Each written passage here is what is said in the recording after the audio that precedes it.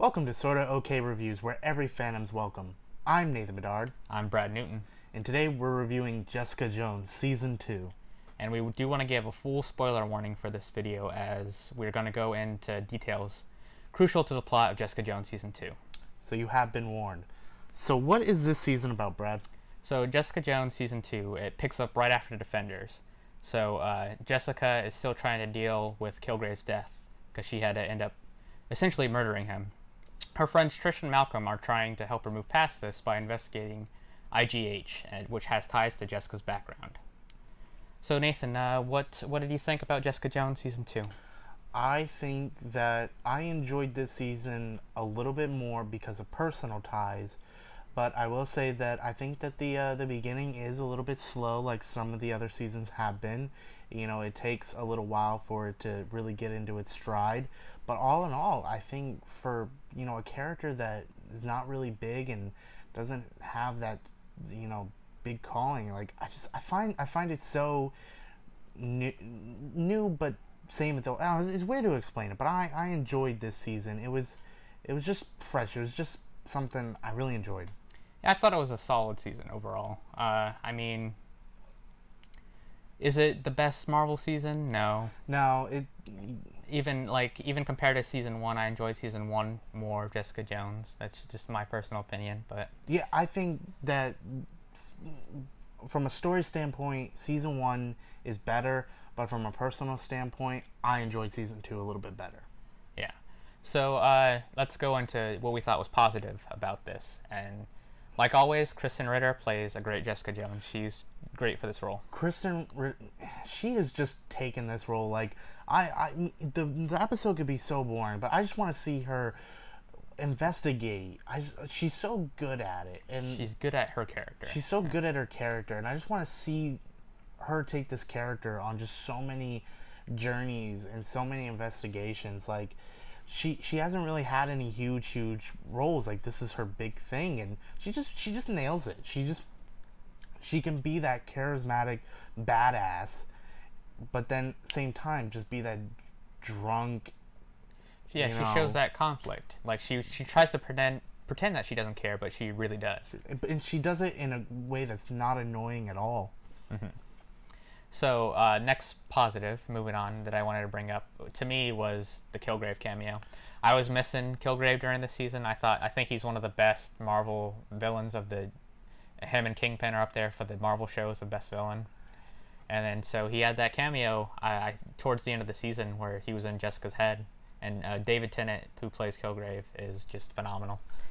Yeah, I was a little worried because when I heard Kilgrave was going to be in the season, I thought, okay, are they going to be like, okay, we can't do this without our main guy. He was, really popped it first season off.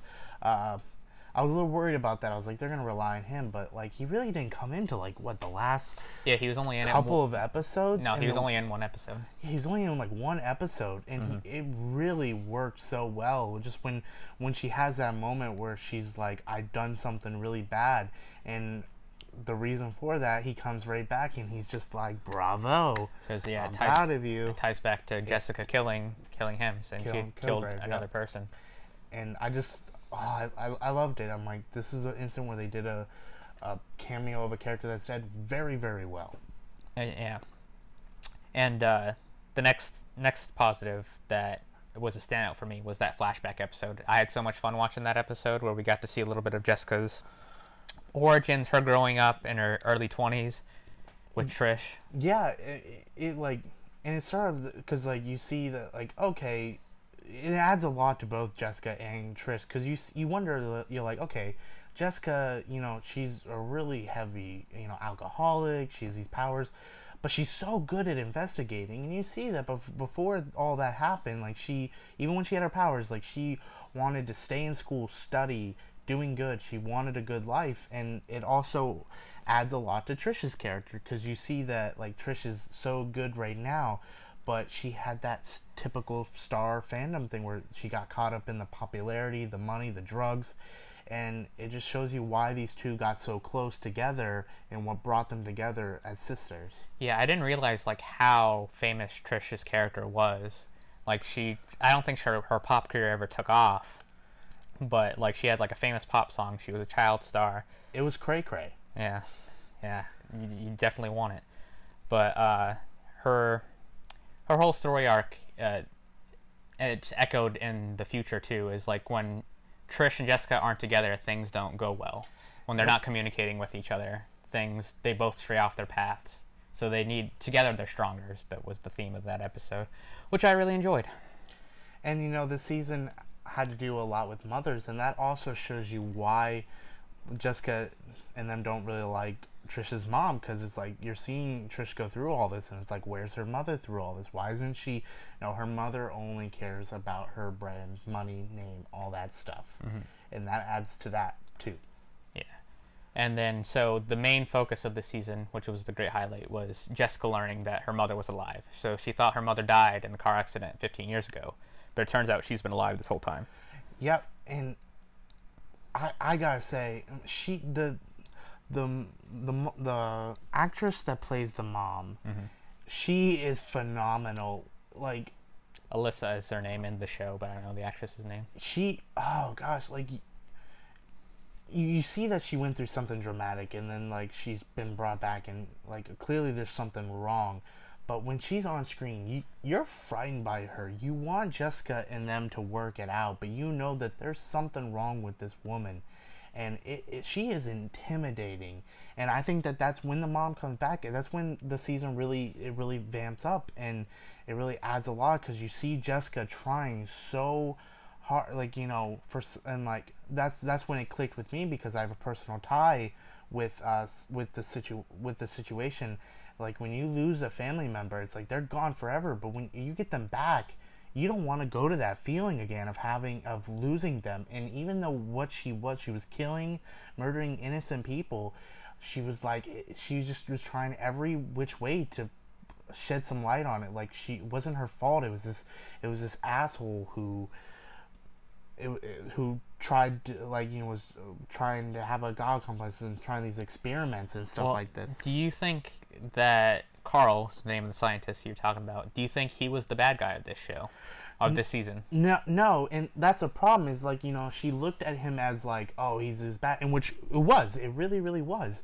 But I do understood him. Like, I mean, at the end of the day, was what he did was wrong, yes, but he saved her mother. Like, he saved her. Like, he saved Jessica too. Did it work out in the way he wanted to? No, but that's the point of science. And like, I think that's where, like, you know, I understood his fact. Like, yes, it was wrong, and like some of the things he can't amend for, but he actually did try. He didn't go down that road of like continuing these horrible. No, he stopped and like, I don't think he was a terrible human being. No, he really wasn't.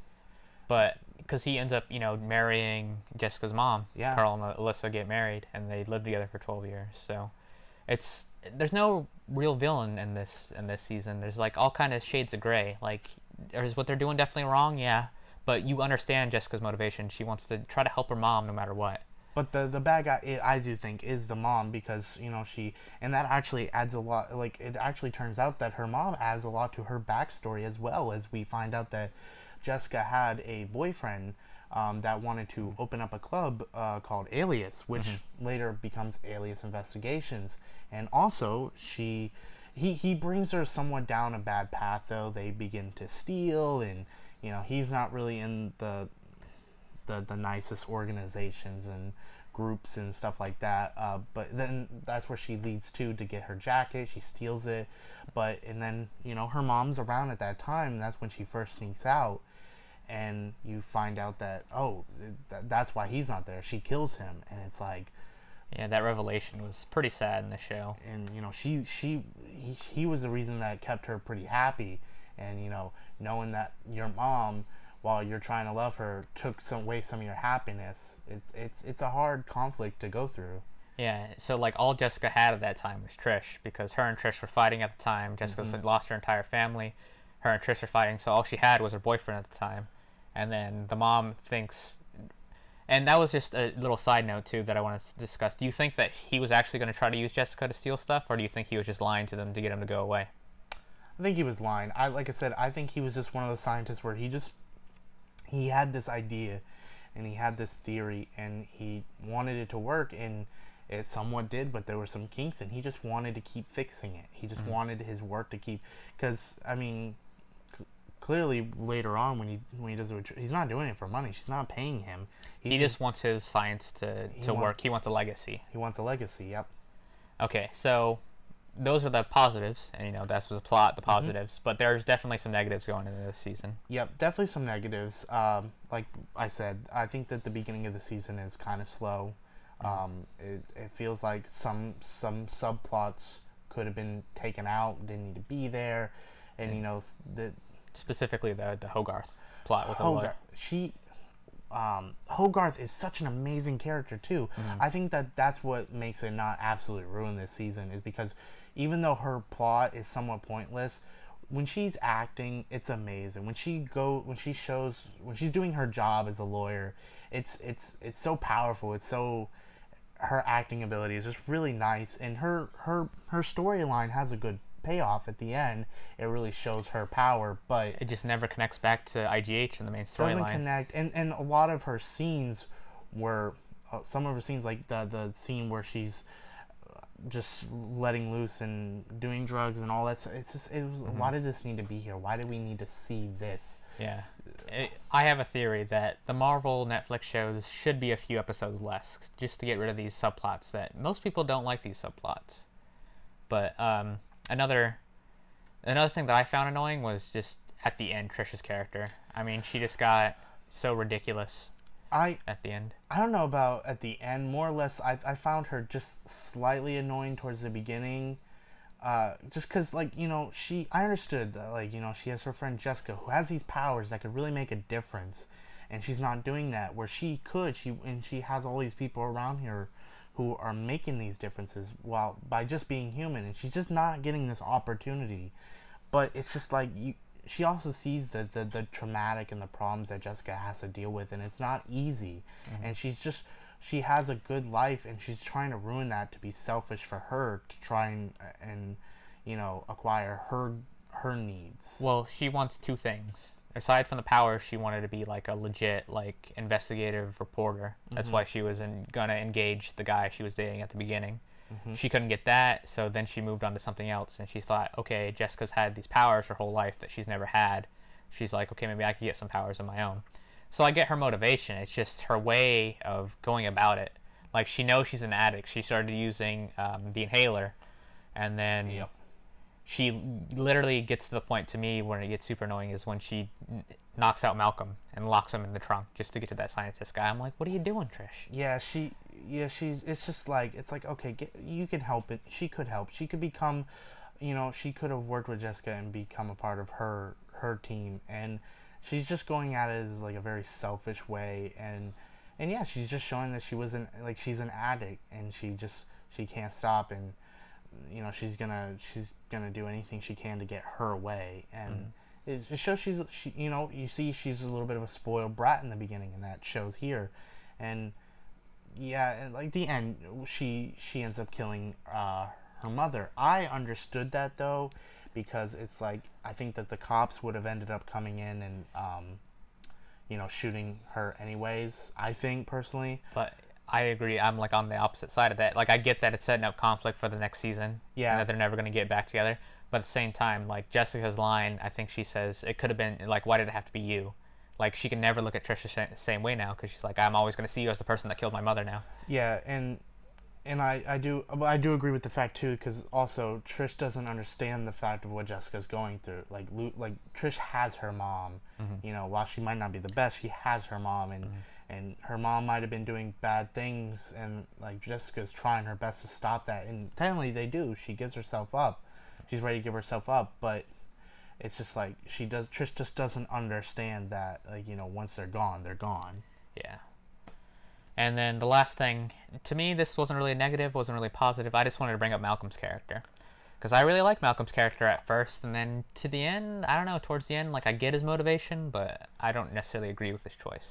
Yeah, I really liked it because, like, you know, you see through the whole season that he's good at what he's doing, and he's working his butt off. Like, he was an addict, not mainly by himself. You know, Kilgrave had some influence, but, you know, he's working his butt off to try to help Jessica, and Jessica's not giving him any, you know, recollection or any approval, and it is kind of like I agree with him. Like he's like, I'm good at what I'm doing. I'm helping you and keeping you up afloat, but you're not acknowledging me.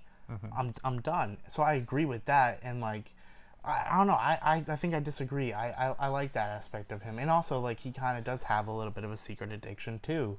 Later we find out. Yeah. But yeah, no. I enjoyed it because I think his character can do a lot more. And well, I liked his character until like the last 2 episodes when he becomes like a suit and tie guy. I don't know. Like I don't mind him like trying to take the initiative, but him going with the other private investigator, I'm like, okay. I don't know. I think it made sense to me. I liked it. And then also Jessica had the season ends with Jessica and her new boyfriend and his son, and so which I thought was nice for her to have somebody now that Trish and Malcolm are out of her lives. Yeah, that was a really like that was another subplot that I think really fit. It wasn't overbearing. It wasn't really like touched upon every single time. It was just suddenly like, you know, in there, but quick and done. Like and it led to like, okay, yeah, like Jessica, she's been sad her whole life because she keeps letting herself. So she's like, well, let me try being happy for once. And I really like the ending, because now it's like, okay, she's now she's probably going to show up season 3. Things are going to be going pretty well. What's going to go wrong? And the last thing that I found surprising is there's no mention of Defenders in this. Like this big storyline just happened, and you know Daredevil's dead, and so I mean it's never mentioned. Yeah, I mean, like I think there's like subtle hints like, okay, yeah, we know you're like you're a superhuman, like you're not normal.